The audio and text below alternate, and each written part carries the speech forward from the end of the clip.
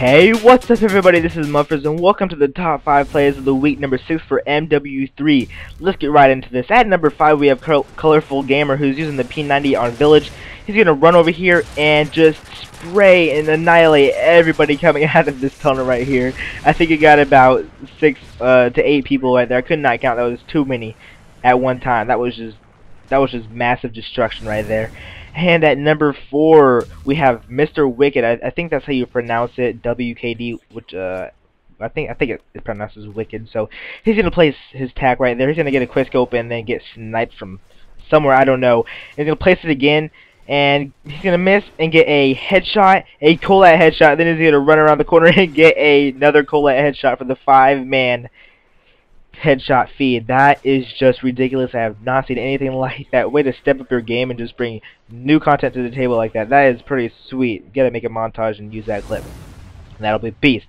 And at number 3 we have NBD, who's gonna just go on a rampage here. He's gonna get a quick scope, another quick scope, another quick. I'm not gonna keep saying quick scopes, but he's gonna end up getting about on a 7 or 8 kill streak and just have 100% accuracy getting his Predator missile.